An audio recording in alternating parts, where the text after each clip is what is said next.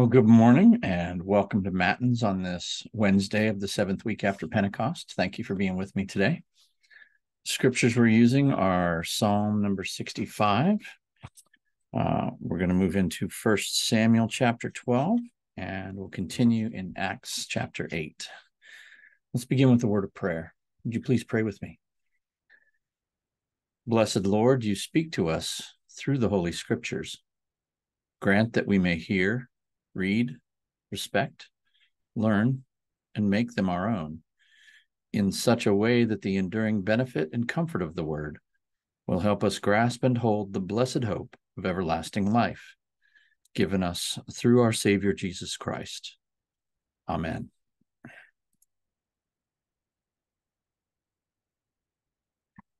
O Lord, open my lips, and my mouth shall declare your praise.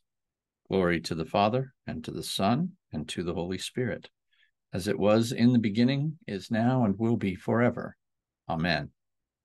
Alleluia. Give glory to God, our light and our life.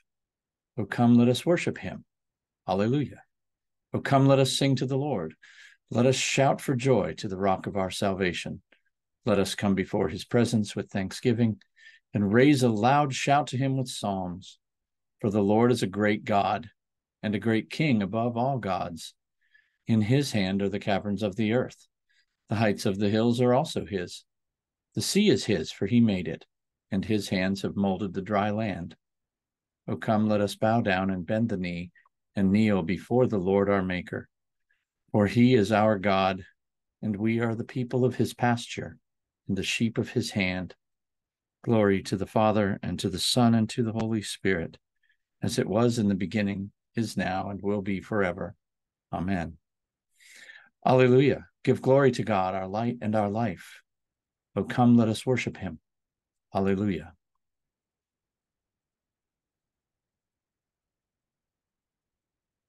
Okay. Psalm number 65. You are to be praised, O God, in Zion. To you shall vows be performed in Jerusalem. To you that hear prayer shall all flesh come, because of their transgressions. Our sins are stronger than we are, but you will blot them out. Happy are they whom you choose and draw to your courts to dwell there. They will be satisfied by the beauty of your house, by the holiness of your temple. Awesome things will you show us in your righteousness, O God of our salvation, O hope of all the ends of the earth and of the seas that are far away. You make fast the mountains by your power. They are girded about with might. You still the roaring of the seas, the roaring of their waves, and the clamor of the peoples. Those who dwell at the ends of the earth will tremble at your marvelous signs. You make the dawn and the dusk to sing for joy. You visit the earth and water it abundantly. You make it very plenteous. The river of God is full of water. You prepare the grain, for so you provide for the earth. You drench the furrows and smooth out the ridges. With heavy rain you soften the ground and bless its increase. And you crown the year with your goodness, and your paths overflow with plenty. May the fields of the wilderness be rich for grazing, and the hills be clothed with joy. May the meadows cover themselves with flocks, and the valleys cloak themselves with grain. Let them shout for joy and sing. Let us pray.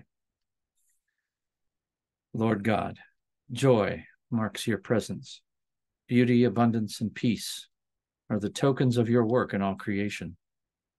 Work also in our lives, that by these signs we may see the splendor of your love and may praise you through Jesus Christ our Lord. Amen.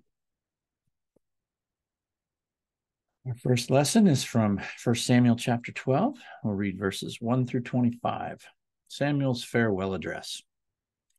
Samuel said to all of Israel, Behold, I have obeyed your voice in all that you have said to me, and have made a king over you. And now, behold, the king walks before you, and I am old and gray. And behold, my sons are with you. I have walked before you from my youth until this day. Here I am. Testify against me before the Lord and before his anointed. Whose ox have I taken, or whose donkey have I taken, or whom have I defrauded? Whom have I oppressed? Or from whose hand have I taken a bribe to blind my eyes with it? Testify against me, and I will restore it to you. They said, You have not defrauded us, or oppressed us, or taken anything from any man's hand. And he said to them, The Lord is witness against you, and his anointed is witness this day, that you have not found anything in my hand. And they said, He is witness. And Samuel said to the people, The Lord is witness, who appointed Moses and Aaron and brought your fathers up out of the land of Egypt. Now therefore stand still, that I may plead with you before the Lord concerning all the righteous deeds of the Lord that he performed for you and for your fathers. When Jacob went into Egypt and the Egyptians oppressed them, your fathers cried out to the Lord, and the Lord sent Moses and Aaron, who brought your fathers out of Egypt and made them dwell in this place. But they forgot the Lord their God, and he sold them into the hand of Sisera, commander of the army of Hatzor, and into the hand of the Philistines, and into the hand of the king of Moab. And they fought against them. And they cried out to the Lord and said, We have sinned, because we have forsaken the Lord and have served the Baals and the Ashtaroth. But now deliver us out of the hand of our enemies, that we may serve you. The Lord sent Jerubbaal and Barak and Jephthah and Samuel, and delivered you out of the hand of your enemies on every side, and you lived in safety. And when you saw that Nahash, the king of the Ammonites, came against you, you said to me, No, but a king shall reign over us, when the Lord your God was your king. And now behold, the king whom you have chosen, for whom you have asked, behold, the Lord has set a king over you. If you will fear the Lord and serve him and obey his voice and not rebel against the commandment of the Lord, and if both you and the king who reigns over you will follow the Lord your God, it will be well. But if you will not obey the voice of the Lord, but rebel against the commandment of the Lord, then the hand of the Lord will be against you and your king. Now, therefore, stand still and see this great thing that the Lord will do before your eyes. Is it not wheat harvest today? I will call upon the Lord that he may send thunder and rain, and you shall know and see that your wickedness is great, which you have done in the sight of the Lord in asking for yourselves a king. So Samuel called upon the Lord, and the Lord sent thunder and rain that day, and all the people greatly feared the Lord and Samuel. And all the people said to Samuel, Pray for your servants to the Lord your God, that we may not die, for we have added to all our sins this evil, to ask for ourselves a king. And Samuel said to the people, Do not be afraid. You have done all this evil, yet do not turn aside from following the Lord, but serve the Lord with all your heart. And do not turn aside after empty things that cannot profit or deliver, for they are empty. For the Lord will not forsake his people for his great name's sake, because it has pleased the Lord to make you a people for himself. Moreover, as for me, far be it from me that I should sin against the Lord by ceasing to pray for you. And I will instruct you in the good and the right way. Only fear the Lord and serve him faithfully with all your heart.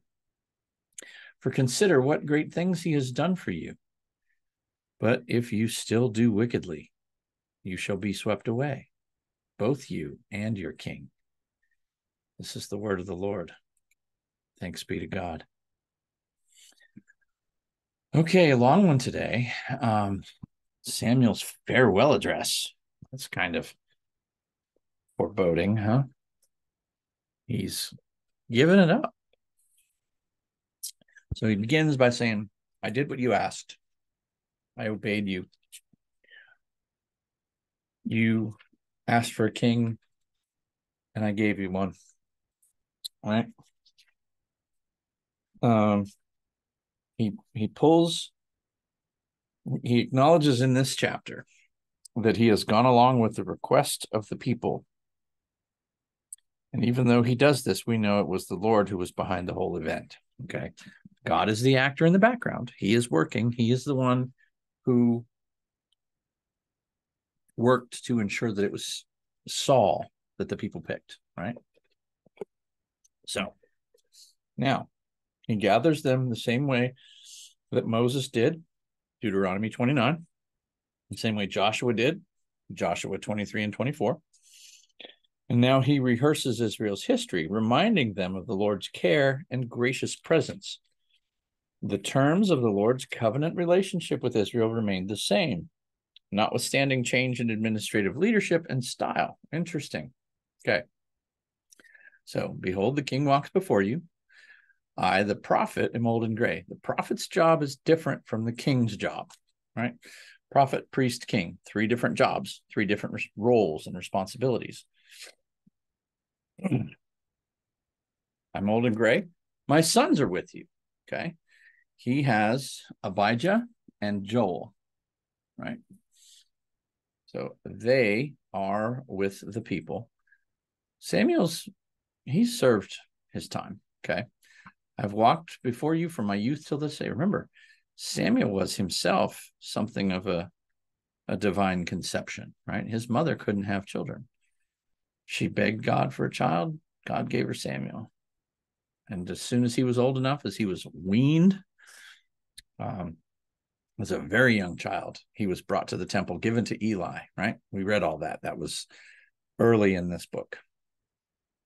And this is what he said when God spoke to him. Here I am, Lord. Here I am. Now, he says the same to the people. Here I am. Testify against me before the Lord and before his anointed. That's the king. Okay. Kings are anointed. Testify against me.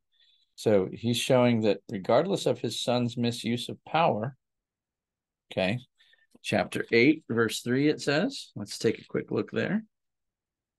Chapter 8, verse 3.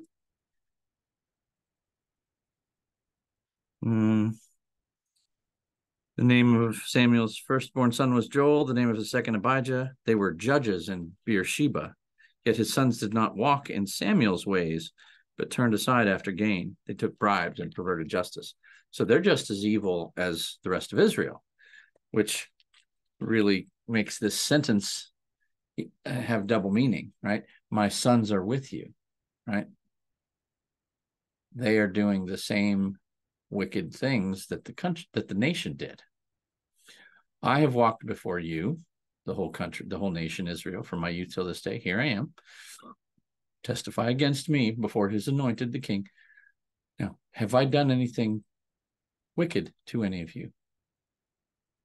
Have I taken a work animal, an ox or a donkey? Have I defrauded you? Have I oppressed you? Have I taken a bribe? Have I done anything that I could have done in my position as prophet? Okay.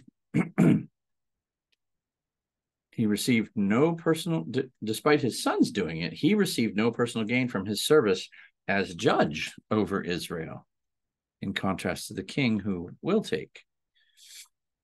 The anointed refers to Saul, but we also can't rule out that there might be a reference to Christ here, or at least an inference. So then he says, let's see. Well, they said, you've not defrauded us.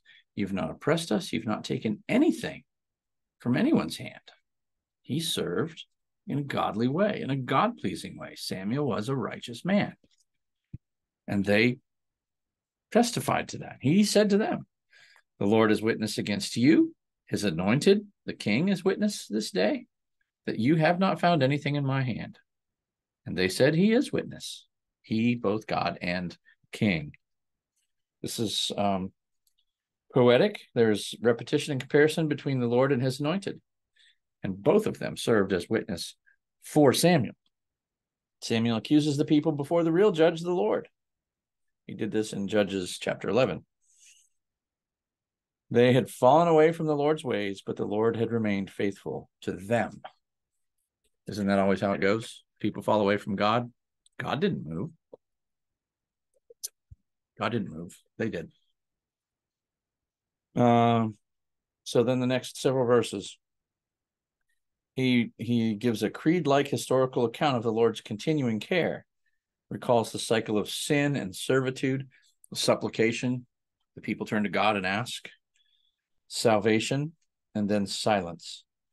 The basic sin was that Israel forgot the Lord, but he never forgot them. And that's from verse 8 all the way down to 15, right? That's what he talks about here. Baals and Ashtaroth, these are the false idols, right? This is the male and this is the female, basically. Different kinds of pagan god, a pagan god, a pagan goddess. But deliver us out of the hand of our enemies, that we may serve you, right? And God did. And then this is the one we've been reading about in the last couple of chapters, Nahash, the king of the Ammonites. Give us a king. Give us our own king. They didn't want to serve this king. They wanted their own king. So, behold the king whom you've chosen, the one you have asked for. The Lord has set a king over you. He gave you one. But where was it? No, there was one. The Lord God was your king. You already had a king. You already had a king. They just didn't understand that. God never wanted a human king for them. He wanted to be their king. But he gave them one. He gave them Saul. So if the Lord has set one over you, Saul, and if you will fear the Lord and serve him and obey his voice and not rebel against the commandment of the Lord, serve other gods. If both you and Saul will follow the Lord your God, it will be well. If you can do this, it will be well. So God's letting them try out this authority, letting them have a mortal king. It'll be well if you can do that. But if you don't obey the voice of the Lord, if you rebel against the commandment of the Lord, then the hand of the Lord will be against you and your king. Okay? So, God will not defend you. Now, therefore, stand still and see this great thing that the Lord will do before your eyes. Okay. So he lists some judges in verse 11, right? Jerubbaal, Barak, Jephthah, and Samuel. Not chronological. Not sure why they did it in this order, but it reflects their prominence, which culminated in Samuel. He was the most prominent of those judges. Jerubbaal was Gideon's nickname, emphasizing his rejection of the Canaanite Baal worship. Samuel refers to himself objectively here, using a recognized legal technique to convict the people of their sin. So this would have been, we don't really talk like this, but this is how they would have understood what he was saying there. Samuel repeats the traditional covenant relationship that God had established with his people, beginning with Abraham, continuing through Moses, Joshua, and now Samuel himself. That's verse 14. Right? If you will fear the Lord and serve him, right? This is how it's supposed to work. This is how God wants it to work. These are the same alternatives Moses and Joshua presented to the people, and Samuel presents it to them. Either the Lord or not. The first commandment is always at the heart of Israel's history. You shall have no other gods. It's always at the heart of their history. It's almost always when they screw up.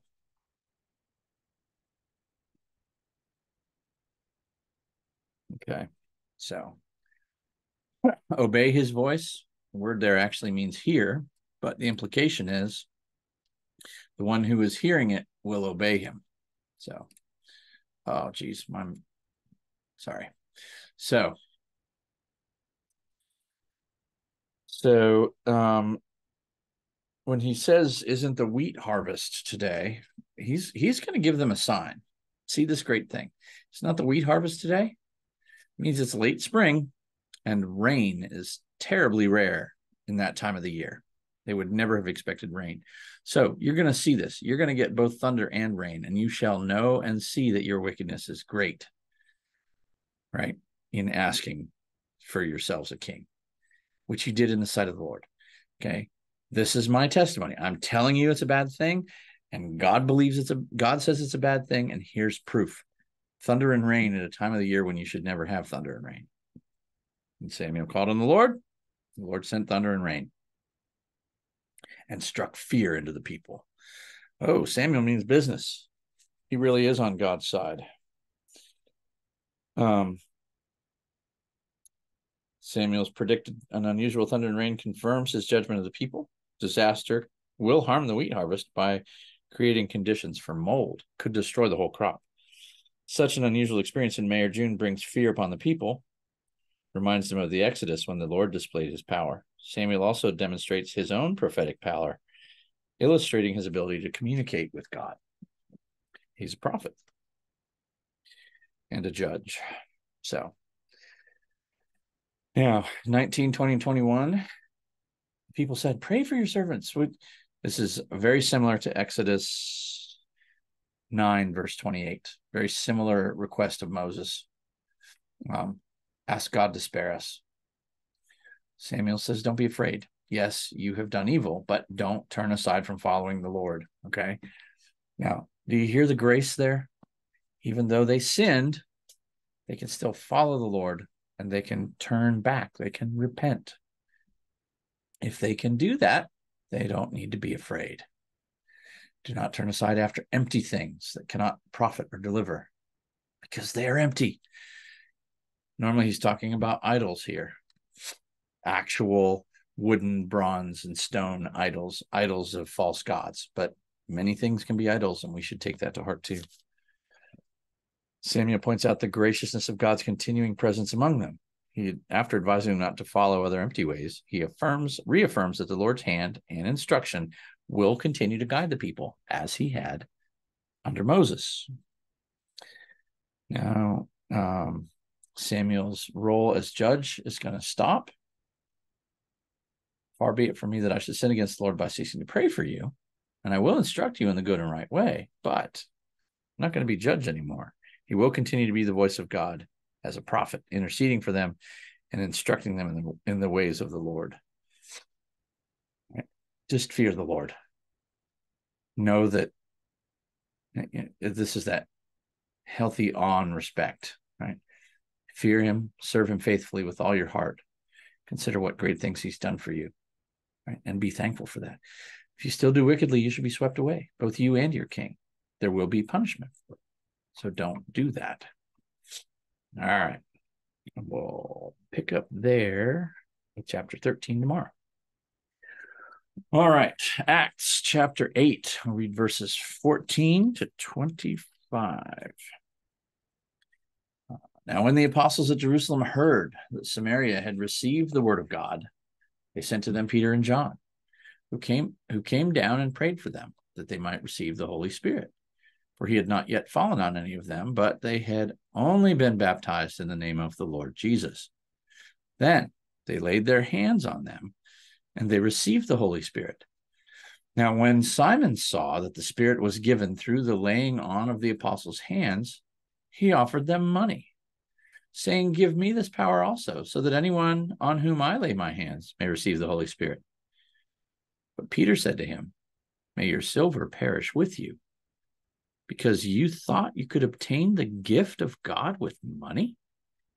You have neither part nor lot in this matter, for your heart is not right before God. Repent, therefore, of this wickedness of yours, and pray to the Lord, that if possible, the intent of your heart may be forgiven you. For I see that you are in the gall of bitterness and in the bond of iniquity. And Simon answered, pray for me to the Lord, that nothing of what you have said may come upon me. And when they had testified and spoken the word of the Lord, they returned to Jerusalem, preaching the gospel to many villages of the Samaritans. This is the word of the Lord. Thanks be to God. All right. So yesterday we had Simon the magician, right? And he thought he was pretty hot stuff. He was able to do magic, which, as we said yesterday, is forbidden by Old Testament law. But when he heard Philip preach the gospel, talk about Jesus Christ, Simon believed. His heart was turned. He got himself baptized. But now apparently that baptism wasn't a Trinitarian baptism, right? It wasn't in the name of the Father, Son, and Holy Spirit, but only in the name of the Son. Okay. So it wasn't complete. Now, what was God doing here? God had something that needed to be taught. Now, was Philip wrong? Doesn't really say that outright, but it does kind of hint at that, doesn't it? All right. So these first three verses, or 4, 14, 15, 16, 17. The outward gift of the Spirit through the apostles' prayers and the laying on of hands served to unify the church, binding together Jews and Samaritans who practiced different but related religions. The two elements of baptism are water and the word. Notice that Peter and John did not rebaptize those who had been baptized, right? They didn't put them back in the water. They didn't sprinkle them. They laid their hands on them. The one baptism conveyed the gifts of faith in Christ and eternal salvation, which are worked by the Spirit through the water and the word. Okay, so the apostles, the 12, heard that Samaria had received the word of God. Now, remember, there was some persecution, right? Stephen had been stoned. That's what we read on Monday. Stephen had been stoned and was killed. There was like a resurgence of persecution of these early Christians, right?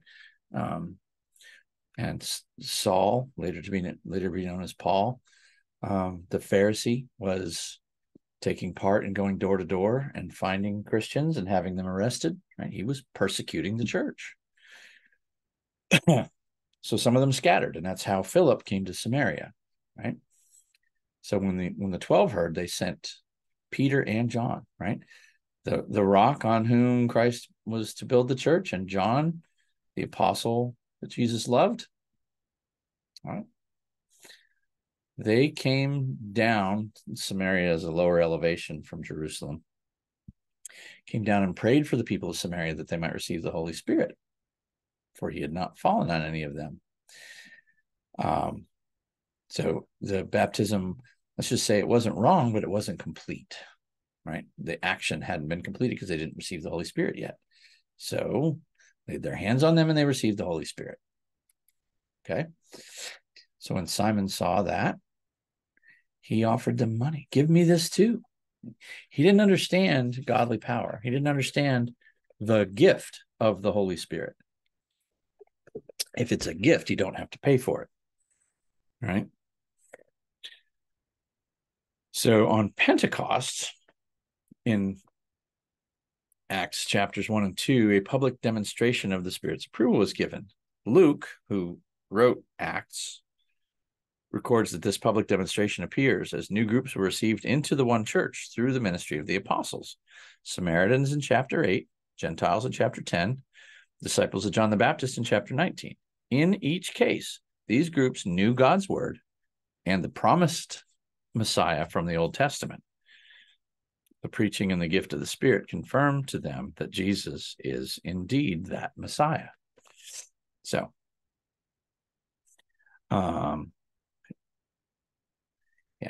so Simon is captivated by the power, right? He was a magician. I guess that shouldn't surprise us. He was able to work magic before this, so he's probably addicted to power in some way. He likes, because he knows he could always capture the attention of the people by having power. Now he sees more power. He's trying to think of it in the terms that he used to see his old magic power from. which is a very misplaced way to put your attention. You don't ask for the Holy Spirit so you can have power. You ask for the Holy Spirit so that you can be in relationship with God. He didn't really have that understanding yet. He believed the gospel that Jesus is the Messiah, foretold, that he died and was raised to save us from our sins, right? So he sought to purchase apostolic authority and continue his influence among the Samaritans. He had influence. He wanted to keep that. The walk of faith begins in humility, submitting yourself to God's authority, wanting to retain influence. That's not humble. So Peter said to him, "May your silver perish with you, because you thought you could obtain the gift of God with money." Nope. Peter pronounced a curse on Simon to emphasize rejection of his offer. God commanded his people to provide for servants of the word. However, the gospel and the blessings thereof cannot be bought or sold. Peter couldn't sell it either. God's blessings and authority are gifts of God. The early church fathers attribute the beginning of heresies to Simon, though this is likely a simplification of the history.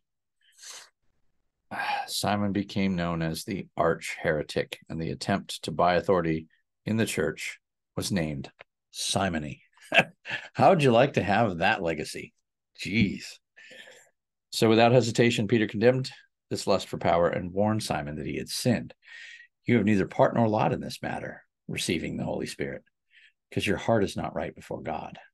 Repent of this sin, this wickedness of yours. Pray to the Lord that if possible, the intent of your heart may be forgiven you. Sin begins in the heart, right? For I see that you are in the gall of bitterness, the bitter fluid secreted by the liver. Ooh, geez. The gall of bitterness and the bond of iniquity. Simon is enslaved to sin, and this is how Peter's describing it. It's bitter.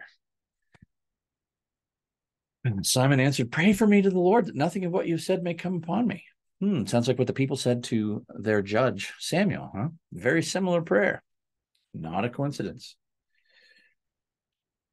Now, unlike Ananias and Sapphira that we read about in chapter 5, Simon immediately asked Peter to intercede on his behalf and to remove the curse. So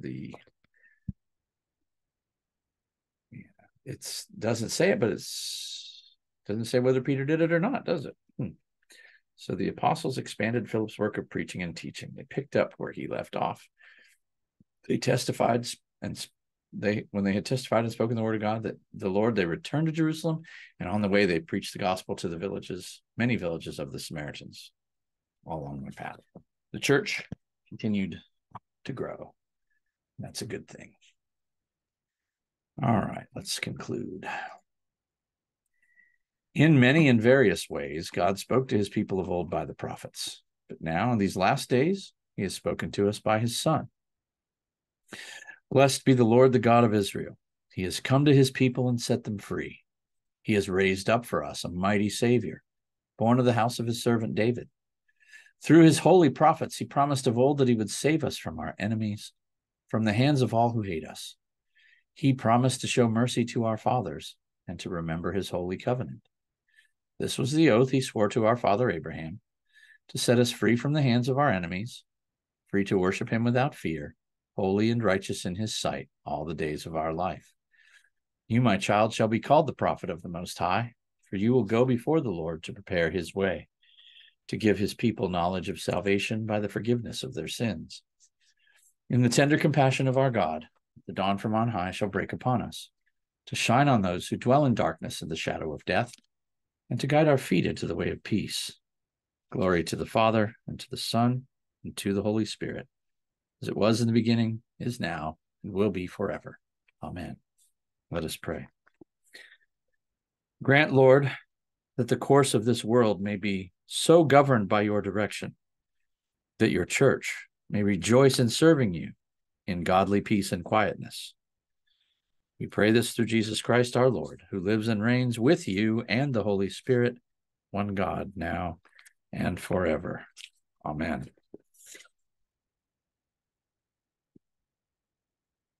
O Lord Almighty and everlasting God, you have brought us in safety to this new day. Preserve us with your mighty power, that we may not fall into sin, nor be overcome in adversity. And in all we do, direct us to the fulfilling of your purpose. Through Jesus Christ our Lord. Amen. Lord, remember us in your kingdom and teach us to pray. Our Father, who art in heaven, hallowed be thy name. Thy kingdom come, thy will be done, on earth as it is in heaven. Give us this day our daily bread, and forgive us our trespasses, as we forgive those who trespass against us. And lead us not into temptation, but deliver us from evil. For thine is the kingdom, and the power, and the glory, forever and ever. Amen. Let us bless the Lord. Thanks be to God. Now the Almighty and merciful Lord, the Father, the Son, and the Holy Spirit, bless and preserve you. Amen. And that concludes our Matins for this Wednesday. Thank you for spending this time in the Word with me, and thank you for giving back to God a little bit of the day he's given to you.